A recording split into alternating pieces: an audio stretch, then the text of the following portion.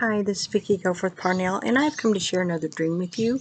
This is called the Chihuahua Dog Dream. I had it on 6/19/23 at 7:44 a.m.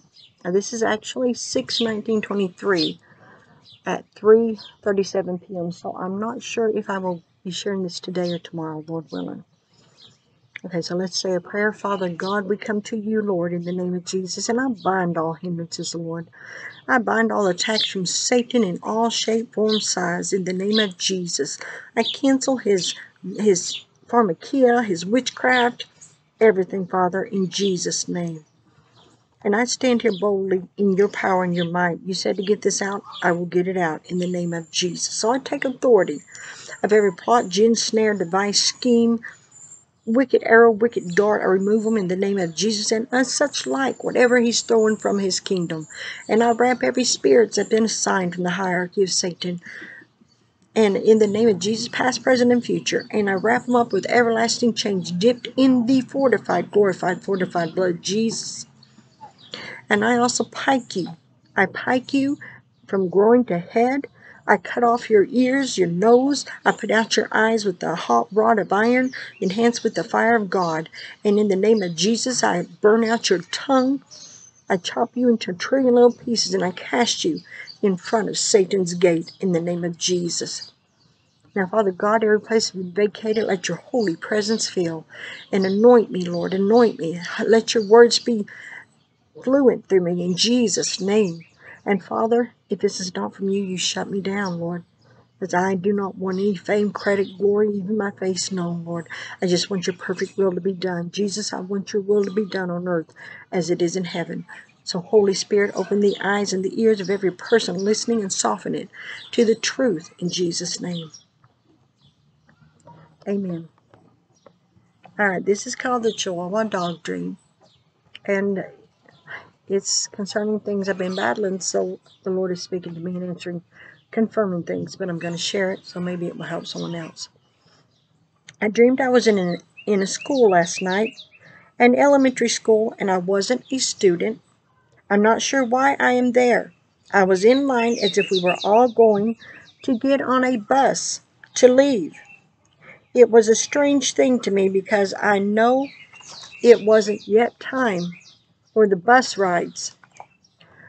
As we're standing in line, a flustered, dark-headed, heavy-set woman enters carrying a small, black Chihuahua dog, wrapped in a quilted pink holder, which appeared to be somehow like a type of an arm sling, in which she kept the little dog inside.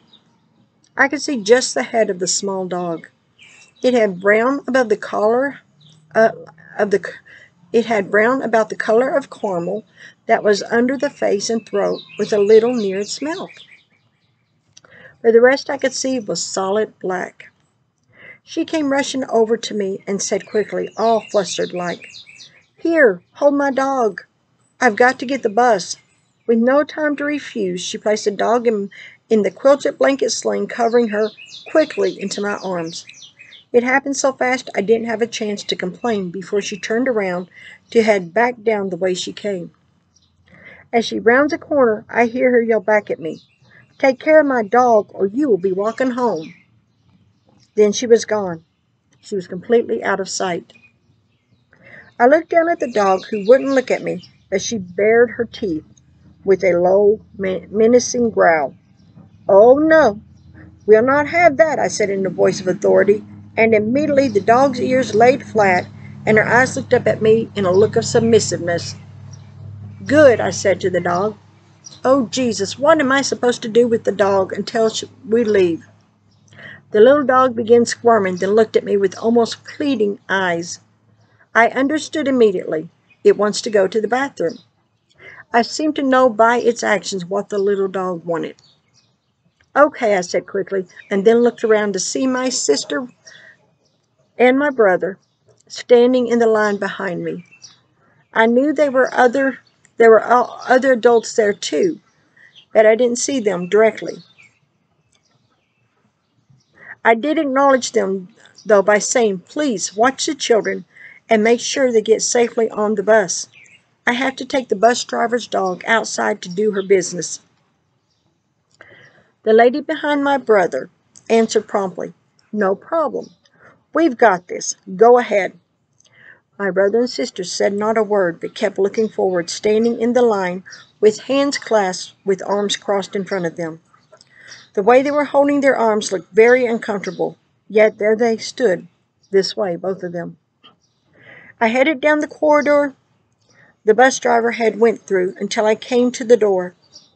I pushed it open, and I saw in the far distance school buses lined up in a long line, but they were not moving, nor did I hear the sound of any motors running. I looked down at the small dog and I said sharply, "You better not run away." She looked at me with huge, round, innocent eyes. I don't trust the dog, yet I feel the need to let her do her business before the long ride home. I set her down, and she lifts up her leg and quickly pees. Okay, so she is a he. So much for the little pink bow on her head. I watch as the dog lowers her leg, but then looks me straight in the eye and bares her teeth again. I said quickly. "You stay still in Jesus' name, and don't move." He glared at me with hatred, then looked all around for an escape avenue, but he couldn't move. The little dog looked at me now with a look of pure malice, because he knew he had to obey my command through the name of Jesus. I heard myself ask the dog, "What? You didn't know the Holy Spirit is the revealer of all things? Now I command you to keep your mouth shut. There'll be no biting or barking. You will be a good little doggy you are pretending to be. And since you like parading as a dog, I cut all your cords to your real body and burned them up in an explosion inside each of the bodies too, in Jesus' name." This dog someone had astral projected into this dog. The dog's eyes grew wide in panic. Then it howled out momentarily in pain, and then it slumped down in defeat. I knew in this dream the person who had astral projected into this dog was now forever trapped by me cutting and burning up its cords in Jesus' name, and under the leading of the Holy Spirit, my sweet, sweet, dear friend. Now I'm picking you back up and returning you to your now permanent owner. You will not resist me or bite me in any way, I command, in the name of Jesus.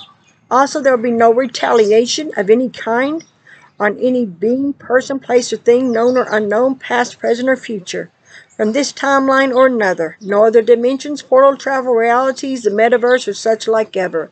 And in the name of Jesus, no retaliation for my prayer on this video. Thank you, Jesus. I declare and decree this in the mighty name of Jesus. This is how I prayed in my dream, so that's why it's in here.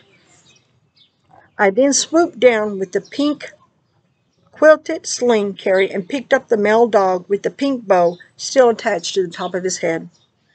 He let out a slow growl. That was all he could do. He was defeated and trapped and knew he had come up against a true child of God that knew and walked in the power of her Savior Jesus. And then the dream ended. Okay, I'm sorry, then the scene changed. I am handing the dog from inside the door of the bus back to the bus driver lady who is sitting in the driver's seat. She quickly takes the dog back, giving it a warm hug. The dog's eyes are now filled with fear as the one trapped inside it realizes this is his forever fate. I looked around quickly and see the children are already on the bus. "Get in," the lady driver said quickly. "Thank you, but I have arrived. I drove this morning." "Okay, then," she said, as I backed out of the bus's open door. "Thank you again," she said, "for watching Poochie." "Ah, it was my pleasure," I said, as the dog gave me a hateful look. Then the door of the bus closed, and I stepped back a few steps and waved. Then I awoke. These things really happen. Okay, the verses are Psalms 37, 32 through 33, Deuteronomy 18, 9 through 12, Ephesians 5, 11, Job 5, 12, and Romans 8, 31 through 37. Now, for those of you that think that's nonsense, I would recommend under the leading of the Holy Spirit or covering yourself under the blood and do a little research. These things very well happen. They not only enter animals, they will enter birds and such things, and spy on you. But greater is he that is in us than he that is in the world. All right, with that being said, take everything to the Lord in prayer. Do not ever take my word. You take it to the Lord in prayer. Seek it out. Search it out. Ask the Holy Spirit to open up your understanding. Give you a divine revelation in Jesus' name. And he will. He said, ask and you shall receive. Jeremiah 33:3, call unto me, and I will answer thee, and show thee great and mighty things that thou knewest not. That goes along with discernment. I apologize for the noise. It seems like some kids have found the drums over there. All right, if you don't know Jesus, first and foremost, that's what our ministry is here for. If you don't know Jesus, you need to know him. And if you're backslidden, or if you think you're all right, but you've not checked in a long time, you might want to get down on your knees and ask the Holy Spirit to reveal to you if there's anything that would keep you from going when Jesus comes.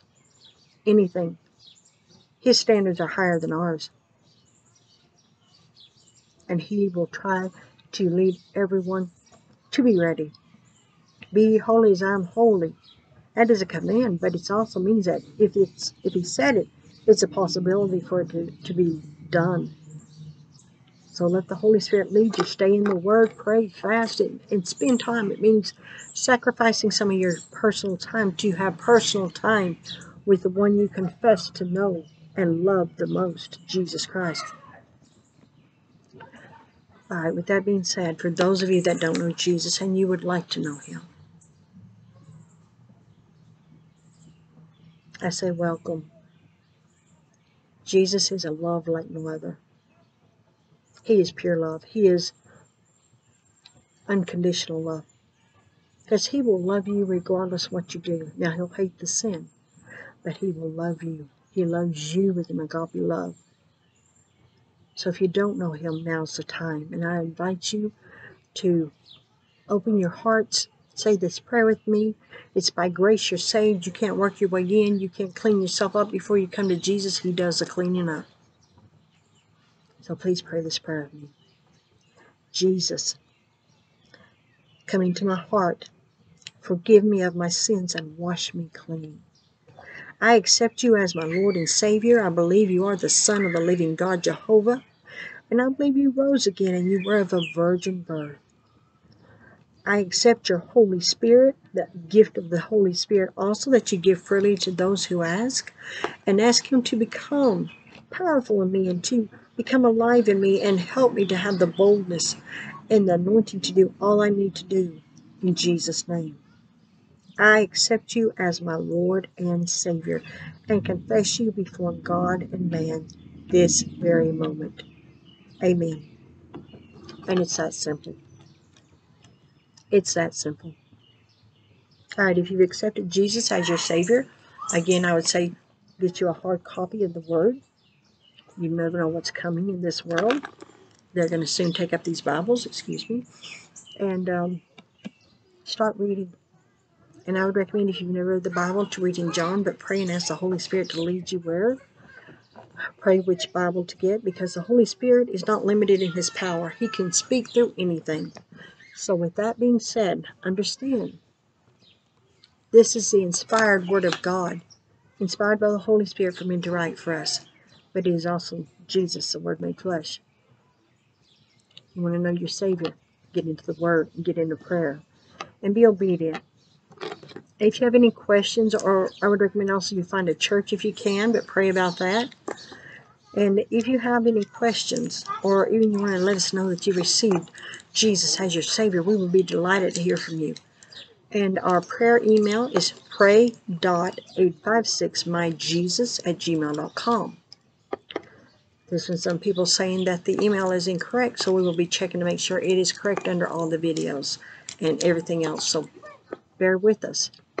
If you can't, if your email is saying it's not going through, try going to www.MyLovelyJesus.com, and there, the email is written there also. That is the prayer email. That's the only way to get in contact with me.